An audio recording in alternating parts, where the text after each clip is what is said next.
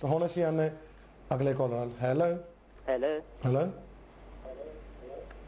Hello hello. Hi, yeah. I was just reading up on some of the news and I was heard that there's some new laws introduced to the immigration, so I just wanted a bit more information about that. What is law? That there was the UK border agency, it was changing some of the laws of the UK marriage visa. So I just wanted a bit more enlightenment on that. Yeah, they haven't changed anything yet. The only thing that's changed is the age. Right. It's being raised. You have to, both parties have to be 21. This consultation was out last year, and I said it on the programmes last year. And the other proposals is that before you go to India, you'll have to get permission from the Home Office to get married.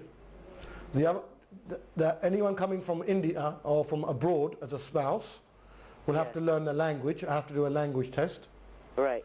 And that if someone comes here and then quickly after indefinite divorces, then their indefinite can be cancelled. These are still in the pipeline, but they're not implemented yet. Okay, this is Manjit San speaking here, by the way. Who, sorry? Manjit San. 1 second, talk to my dad. Harjap ji, hello ji, ਸਤਿ ਸ਼੍ਰੀ ਅਕਾਲ ਜੀ। ਇਹ ਥੋੜੀ ਜੀ information ਜੀ ਤੁਹਾਡੀਆਂ inspiration ਹੁੰਦੀਆਂ ਕਿ ਕੋਈ ਦੋਨੋਂ ਕੁੜੀਆਂ ਡਾਕਟਰ ਹੈਗੀਆਂ, ਹੁਣ ਇਹਨੂੰ ਕਹਿਤਾ ਵੀ ਤੂੰ ਨਾ ਹੁਣ ਡਾਕਟਰੀ ਨਾ ਕਰੀ, ਮੈਡੀਸਿਨ ਨਹੀਂ ਕਰਨੀ, ਉਹ ਤੇ ਲੌਂਗ ਆਵਰਸ ਹੈ ਦਿਸ ਐਂਡ ਦੈਟ। ਮੈਂ ਕਿਹਾ ਲੌਂਗ ਆਵਰਸ ਤਾਂ ਹਰੇਕ ਕੰਮ ਤੇ ਚਾਹੇ ਤੁਸੀਂ ਹਰੇਕ ਕੰਮ 'ਚ ਕੋਈ ਵੀ ਕੰਮ ਕਰ ਲਓ। Anyway it's one of yours inspiration. ਚਲੋ ਗਗਨ, ਤੁਸੀਂ ਜਾਣਦੇ ਗਗਨ ਨੂੰ? ਹਾਂਜੀ ਹਾਂਜੀ। ਤੇ ਕਹਿੰਦੇ ਹੁੰਦੇ ਆ ਵੀ ਤੁਸੀਂ ਇਸ ਟਾਈਮ 에ਅਰ ਤੇ ਆ, ਆਪਾਂ ਰਿਸ਼ਤੇਦਾਰੀਆਂ ਏਦਾਂ ਨਹੀਂ ਬਣਾਈ ਦੀਆਂ। ਹਾਂਜੀ। ਇੱਕ ਆਕੜ ਦੇ ਉੱਤੇ ਕਿਸੇ ਬੰਦੇ ਨੇ ਸਬਜੈਕਟ ਰੱਖਿਆ ਸੀਗਾ, ਹਾਂਜੀ, ਤੇ ਉਹ ਮੈਂ ਉਹਦਾ ਜਵਾਬ ਮੈਂ ਤੁਹਾਡੇ ਸਾਹਮਣੇ ਦੇਣਾ ਚਾਹੁੰਦਾ ਵੀ ਆਕੜ ਜੇ ਇੱਕ ਬੰਦਾ ਆਪਣੇ ਰੇਡੀਓ ਤੋਂ ਇੱਕ ਸਬਜੈਕਟ ਰੱਖ ਸਕਦਾ ਉਹ ਤੁਹਾਡੇ ਬਾਰੇ। ਅੱਛਾ। ਆਕੜ ਕਿਸੇ ਬੰਦੇ 'ਚ ਨਹੀਂ ਹੁੰਦੀ, ਲੇਕਿਨ ਜਿਹੜਾ ਬੰਦਾ ਆਪ ਹੰਕਾਰ ਕਰਦਾ ਹੈ ਉਹ ਆਪ ਉਹਦਾ ਨੁਕਸਾਨ ਭੁਗਤਦਾ। ਤੇ ਹੁਣੇ ਗਗਨ ਗੱਲ ਕਰ ਰਿਹਾ ਸੀਗਾ ਜਿਹੜੀ ਕੈਟੇਗਰੀ ਦੀ ਕਿ ਕਈ ਚੀਜ਼ਾਂ ਇਸ ਤਰ੍ਹਾਂ ਦੀਆਂ ਹੈਗੀਆਂ ਜਿਹੜੀਆਂ ਕਿ ਇੱਥੇ ਯੂਕੇ ਬਾਰਡਰ ਫੋਰਸਿਸ ਨਹੀਂ ਸੀਗੀਆਂ, ਲੇਕਿਨ it's been introduced and everything. And ਮੈਂ ਅੱਗੇ ਵੀ ਪਹਿਲਾਂ ਲਾਸਟ ਵੀਕ ਵੀ ਮੈਂ ਇਹ ਗੱਲ ਕੀਤੀ ਸੀਗੀ ਕਿਉਂਕਿ ਮੈਨੂੰ ਆਈ ਹੈਵ ਟੂ ਬੀ, ਸ਼ਾਇਦ ਲੋਕੀ ਕਈ ਇਹ ਸੋਚਦੇ ਹੋਣਗੇ ਵੀ ਤੁਸੀਂ ਮੈਨੂੰ ਫੋਨ ਕਰਦੇ ਹੋ ਉੱਧਰੋਂ, ਪਰ ਮੈਂ ਕਹਿੰਦਾ ਕਿ ਮੈਂ ਆਪਣਾ ਇੱਥੋਂ ਬੈਠ ਕੇ ਔਰ ਉਨੇ ਪੈਸੇ ਖਰਚ ਕੇ ਫਿਰ ਗੱਲ ਕਰਨ ਦੀ ਕੋਸ਼ਿਸ਼ ਕਰਦਾ। ਈਵਨ ਮੈਂ ਹੈਰਾਨ ਹੁੰਦਾ ਕਈ ਵਾਰੀ ਕਿ ਜਦੋਂ ਮੈਂ ਰੇਡੀਓ ਤੇ ਬੈਠਾ ਹੁੰਦਾ ਤੇ ਉਸ ਟਾਈਮ ਜਿਹੜੇ ਲੋਕੀ ਮੇਰੇ ਨਾਲ ਗੱਲ ਕਰਨਾ ਚਾਹੁੰਦੇ ਹੁੰਦੇ ਨੇ, it takes a long time to get the line. I am very much proud of you ਕਿ ਤੁਹਾਨੂੰ ਜੇ ਤੁਹਾਡੇ ਨਾਲ ਕਿਸੇ ਨੇ ਗੱਲ ਕਰਨੀ ਹੈ ਤੇ ਉਹਨਾਂ ਨੂੰ ਕਾਫੀ ਦੇਰ ਤੱਕ ਇੰਤਜ਼ਾਰ ਕਰਨਾ ਪੈਂਦਾ। ਜੇ ਕਰਨਾ ਪੈਂਦਾ ਤਾਂ ਕਰਨਾ ਪੈਂਦਾ।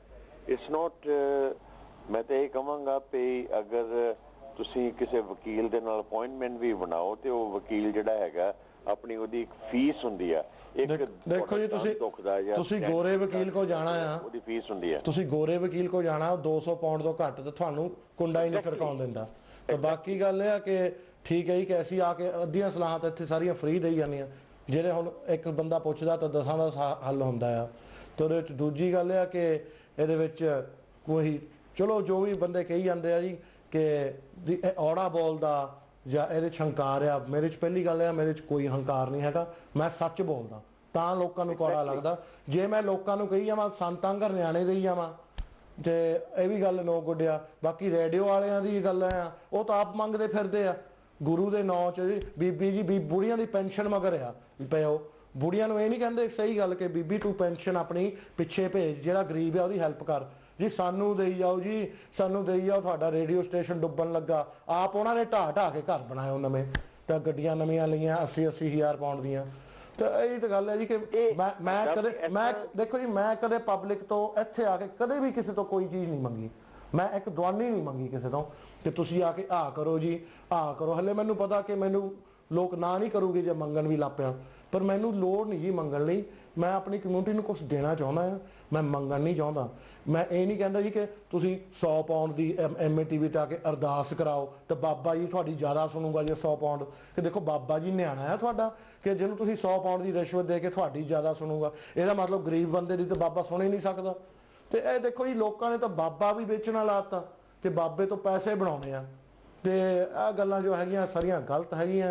तो रेडियो वाले भी सुधरने नहीं। Why some people do it intentionally? And second thing, I am really open to this thing because ਹੁਣ ਤੁਸੀਂ ਦੇਖ ਰਹੇ ਹੋ ਕਿ GM20 or so certain things happen and lot of processions they have been going around. I would like to say from my heart कि why people call freshies and faujies and other people, मेरे जिन्ने भी भरा। हाँ जी चलो जी message थोड़ा मिल गया। देखो जी गल तो यह है कि सारिਆਂ ਨੂੰ प्यार ਤੇ ਨਿਮਰਤਾ ਨਾਲ रहना चाहिए। ਜਦੋਂ भी बंदे की चढ़ाई होंगी है ਲੱਤਾਂ ਤਾਂ अपने बंदे खिंचते हैं, वो तो ਅਸੀਂ ਗਿੱਜੇ ਹਾਂ। मैं तो पहले ही कहता मेरिया ਲੱਤਾਂ ਇੰਨੇ कमज़ोर नहीं कि कोई बंदा आके इत्थे खिंच सकता या कोई रेडियो वाला आके करूगा। ਜਿਹੜਾ खुद मंगता आ वो मेरे सामने की खड़ूगा कि ठीक है जी तुसी रब दे नाम 'ਚ पैसे बनाओ, जिद्दां तुसी गिੱਜੇ हो तो बीबियां दी बेचारियां दी पेंशना खाओ। मसी उन्होंने 60-70 पाउंड मिलते हैं हफ्ते के। ये नहीं कहते कि बीबी अपने पोते नूं भेजो अपनी जीवन बचाओ या किसी का ब्याह ही करते वधिया हो, सानू दे दो जी साडा रेडियो स्टेशन फलाना। तो चलो जी जो अपनी मर्जियां तुसी जो मर्जी करो, पर फिलहाल मंगते दी मंगता आ वो हमेशा मंगता ही रहिंदा है। ਇਹਦੇ ਵਿੱਚ ਇਹ ਗੱਲ ਆ ਜਿਹੜਾ ਬੰਦਾ ਸਰੇਆਮ ਆ ਕੇ ਪਬਲਿਕ ਹੋ ਜਵੇ ਤੇ ਬਾਅਦ ਚ ਫਿਰ ਬੰਦਾ ਦੇਖੇ ਕਿ ਆ ਕੀ ਕੰਮ ਹੋ ਰਿਹਾ ਜੀ ਕਿ ਅੱਜ ਕੱਲ ਮੰਗਤਿਆਂ ਕੋ ਵੀ ਮੈਂ ਲਿਆ ਤਾਂ ਵਧੀਆ ਗੱਡੀਆਂ ਐਦਾਂ ਹੀ ਤਾਂ ਪੈਸੇ ਬਣਦੇ ਤੁਹਾਤੋਂ ਤੇ ਤੁਹਾਨੂੰ ਵੀ ਆ ਤੇ ਉਹਨੇ ਤੁਸੀਂ ਗਲਬਲ ਹੈਗੇ ਆ ਕਿ ਇਹ ਚੀਜ਼ਾਂ ਨੂੰ ਮੰਨ ਲੈਂਦੇ ਆ ਕਿ ਤੁਸੀਂ ਆਪ ਠੰਡੇ ਦਿਮਾਗ ਨਾਲ ਦੇਖੋ ਕਿ 500 ਪਾਉਂਡ ਦੀ ਜੇ ਮੈਂ ਅਰਦਾਸ ਕਰਾਈ ਤੇ 1 ਪਾਉਂਡ ਦੀ ਜੇ ਮੈਂ ਅਰਦਾਸ ਕਰਾਈ ਤੇ ਇਹਦਾ ਮਤਲਬ ਇਹ ਆ ਕਿ ਬਾਬਾ ਨਿਆਣਾ ਹੈ ਕਿ 500 ਪਾਉਂਡ ਵਾਲੀ ਨੂੰ ਜ਼ਿਆਦਾ ਕਿਹਨੂੰ ਰਿਸ਼ਵਤ ਤੁਸੀਂ ਦੇਣ ਦੀ ਕੋਸ਼ਿਸ਼ ਕਰ ਰਹੇ ਆ ਕਿ ਪਾਉਂਡ ਇੱਕ ਦੇਣਾ ਬਾਅਦ ਚ ਮੰਗਣਾ ਜੀ ਬਾਬਾ ਜੀ ਸਾਡੀ ਲੋਟਰੀ ਲਵਾ ਦੇ। ਹਾਂ ਬਾਬੇ ਨੂੰ ਹੋਰ ਕਿਹੜਾ ਕੰਮ ਆ ਤੁਹਾਡੇ ਪਾਉਂਡ 'ਚ ਤੁਹਾਡੀ ਲਵਾਵੇ ਲੋਟਰੀ ਉਹ। ਹਾਂ ਇਹਦਾ ਮਤਲਬ ਜਿਹੜਾ 10,000 ਦੇਵੇ ਉਹਦੇ 'ਚ ਕਿਉਂ ਨਹੀਂ ਲਵਾਉਂਦਾ ਫਿਰ? ਬਾਬੇ ਨੂੰ ਤੁਹਾਡੇ ਪੈਸਿਆਂ ਦੀ ਨਹੀਂ ਲੋੜ। ਤੁਸੀਂ ਸੱਚੇ ਦਿਲੋਂ ਕੋਈ ਗੱਲ ਕਰੋ, ਸੱਚੇ ਦਿਲੋਂ ਅਰਦਾਸ ਕਰੋ, ਰੱਬ ਹਮੇਸ਼ਾ ਤੁਹਾਡੀ ਸੁਣਦਾ ਹੈਗਾ ਆ। ਤੁਹਾਡੇ ਮਨ 'ਚ ਖੋਟ ਨਹੀਂ ਹੋਣੀ ਚਾਹੀਦੀ। ਮੇਨ ਚੀਜ਼ ਤਾਂ ਹੈ। ਹੁਣ ਅਸੀਂ ਜਾਂਦੇ ਬ੍ਰੇਕ ਵੱਲ ਤੇ ਮਿਲਦੇ ਹਾਂ ਬ੍ਰੇਕ ਤੋਂ ਬਾਅਦ।